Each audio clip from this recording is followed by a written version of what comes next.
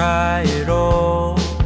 But wow, is it always close, ranging from a movie scene to made up people in my dreams. The last time, if I recall, was a feeling of being alone. I don't know if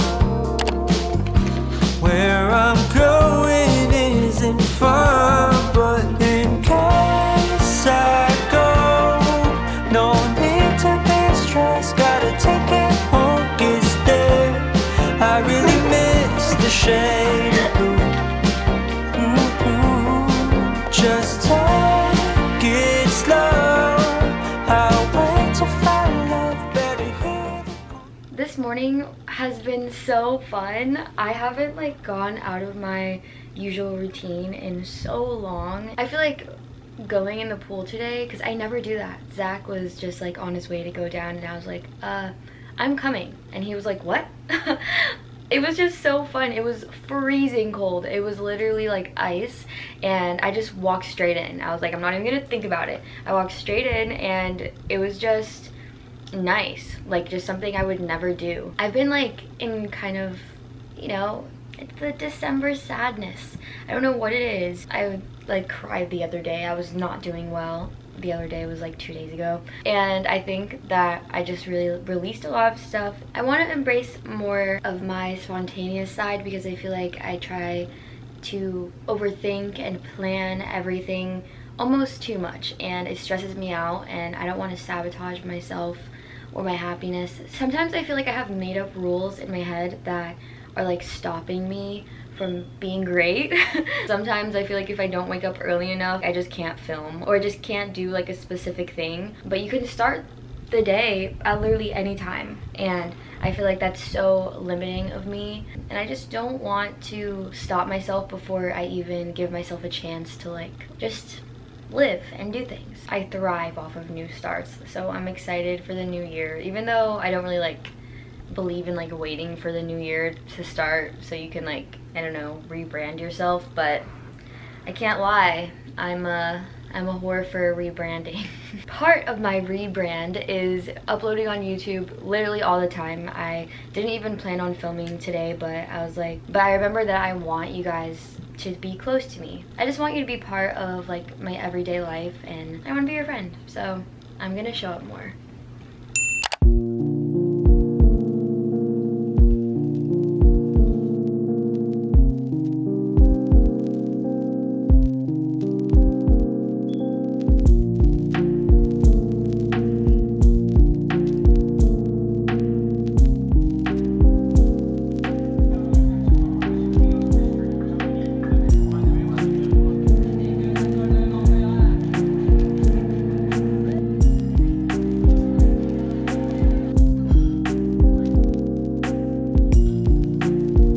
Change into some comfy clothes that are like 0.5% more put together than these, because I don't know what it is and I can't completely understand it or explain it, but I just know that it helps me. Like if I stay in my pajamas or like any random comfy clothes that I wear in the morning, because I do sleep naked like half the time, if I just stay in those clothes, I'll get in a rut and I'll feel sleepy and I feel like I can't do anything, and I'm just like, actually, I'll stay on TikTok all day. That sounds like a great idea. So I have to pick out comfy clothes that are like sort of an outfit that I put my productive intentions into, so I can just have more hope for myself, you know? Because I'm the queen of not wanting to do absolutely anything, actually, so yeah.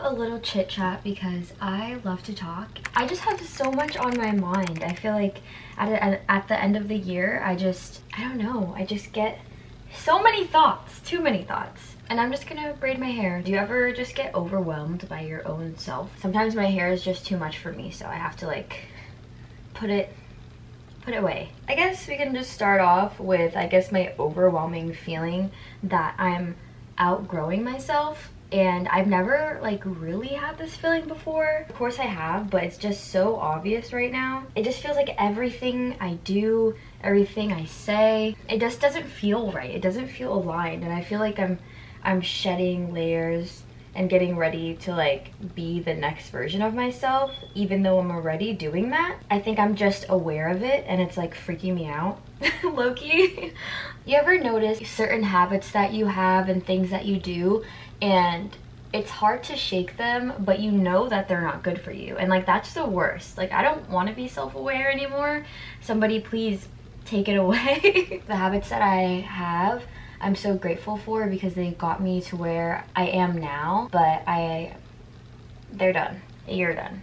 You're done. I procrastinate so much and I self-sabotage so much, it feels like, and I know that's a pretty common thing, but I'm starting to have a new perspective on it. Now it's starting to feel like having all of like the energy of procrastinating is like physically putting a halt on my life. I feel like I'm stopping myself from like growing and changing, and I'm tired of like waiting for myself to be ready to do things, and I think that means that I am ready to do things now. Anyways, I feel like today is such a like weirdly symbolic day of pushing myself into the new version of me, and like going in the pool this morning, it just put it into perspective that I can do new things that I haven't done before. Like, I can just get out of my routine and it's gonna be really great. Next topic, I have reverted back to my middle school self and I'm losing my mind.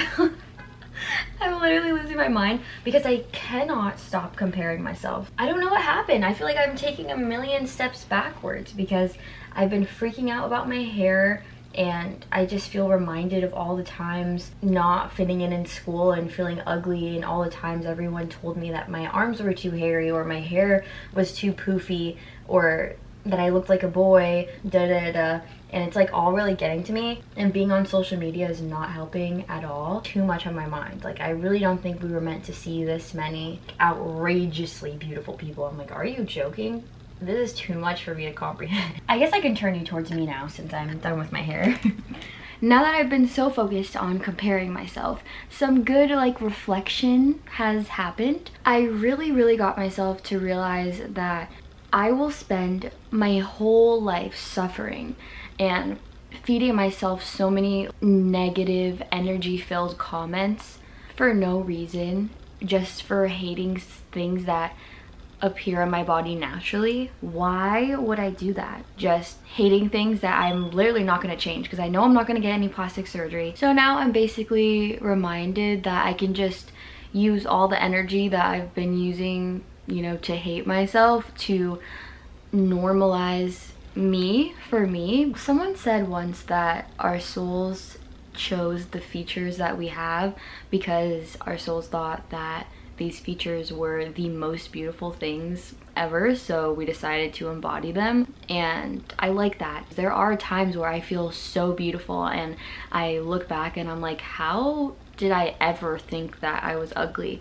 And I just need to remember those times and think about how when I feel ugly, I'm just in an altered state of mind that isn't actually correct. I think that I just know that I only feel shitty about myself because I'm comparing myself to other people, when in reality, if I have never seen those people before, I would not feel this way about myself. There's literally nothing wrong with me. There's nothing wrong with any of us. It's just all these learned habits of hating ourselves for no reason, and I just know I'll be so much better off convincing myself that I'm beautiful all the time instead of convincing myself that I'm so ugly all the time, because only one of the two has good benefits. I'm grateful for that rough patch, for this rough patch of feeling so ugly, because it's helped me come to the realization that it's all just a silly little capitalistic societal game to try to get me to hate myself so I can spend more money on beauty products and clothes and trying to change my face and my hair. Now that I've realized that, I'm ready to start loving myself, no matter how hard it is, no matter how much I feel like I'm lying to myself. I know I can do it, and I know that in 2022 I'm gonna feel so much better about myself. that was a lot. I'm gonna go clean the apartment a little bit because I feel kind of like scattered, and I know that's because things are kind of dusty and out of order around here. So yeah, let's do some cleaning and then I can just like chill and do whatever I want. I'm about to clean all this up, but we got a new rug for the living room and I'm obsessed. I never thought I would have a burnt orange rug, but she's perfect, and I feel like I can never be sad with this rug existing in my main area. So yeah, I hope you guys love it because I love it. Better to have a short life that is full of what you like doing than a long life spent in a miserable way.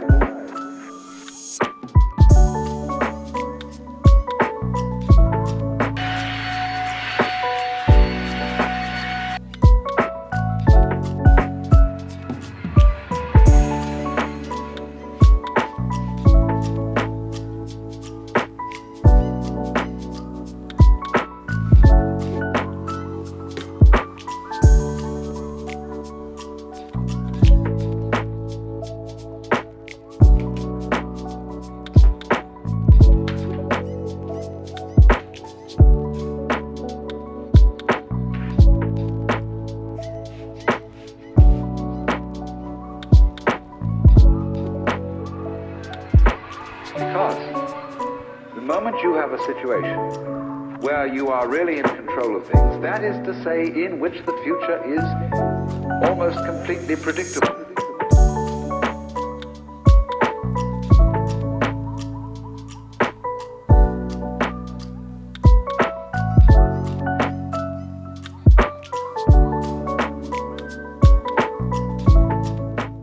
Okay, so remember earlier when I got some tea? Well, that is something that I never do, and I just want to try it. I got the Earl Grey tea from Tazo, and it smells good. I only got it because I'm not a really big like warm tea drinker, but like a Starbucks tea drink, I could do that. I can do iced teas. I'm gonna try to make like a raspberry black tea lemonade. Feeling a little nervy. I forgot. We put in a maintenance request for them to change the fire alarm thing. No, the smoke detector beeping. And he was like, oh yeah, let me go get my tools. I'll be right back. And then he never came back. So that's really sad. Okay.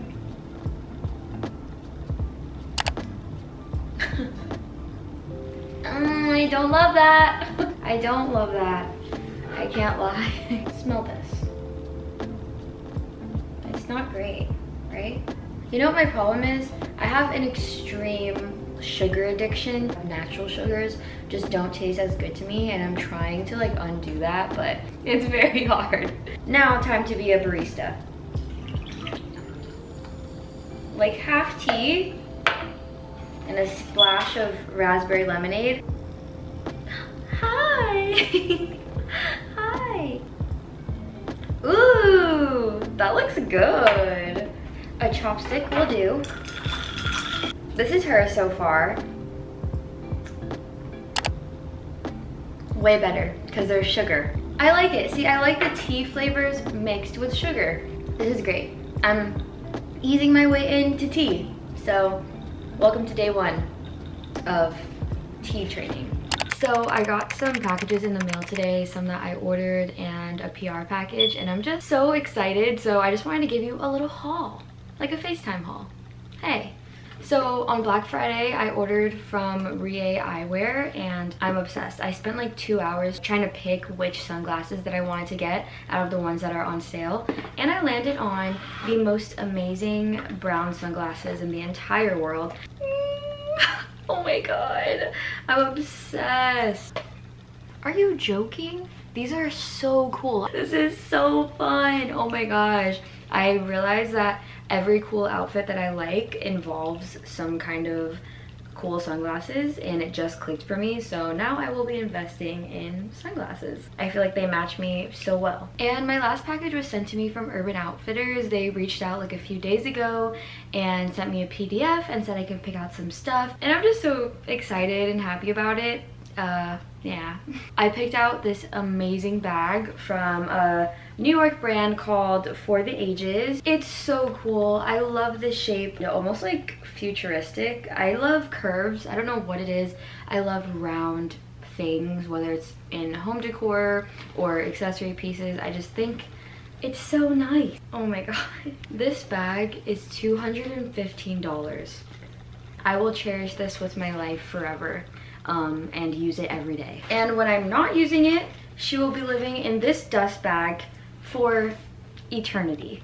Then for the clothing items, I had to put this pillow over it because my cat was literally like biting and licking the dress. But this, I feel like I'm definitely gonna wear to New Year's Eve. It's a butterfly cutout mini dress. What?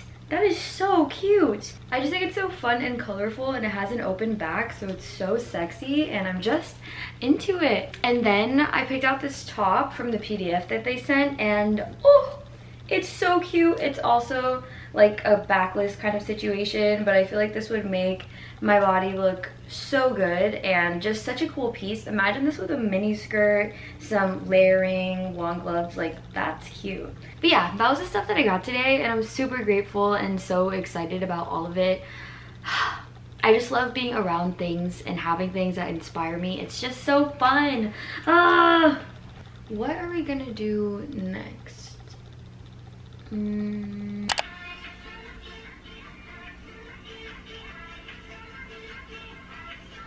I think I'm just gonna journal right now. I haven't journaled today and I don't really feel like doing anything tonight, so I'm just gonna journal and call it a day. But look at how much I have left in this journal. This is it. This is the one I've been using all year as my daily like gratitude and manifestation journal and release and all of that. And oh and I just feel so emotionally attached to this. This has been such a big part of my day every day this year, so I already have a new journal that I can start once this finishes up, but I feel sad. It's kind of like bittersweet. Like I'm so proud of myself for doing something consistently this year, but I kind of don't want it to end. I think tonight I'm gonna do gratitude. Oh no, this pen is dying.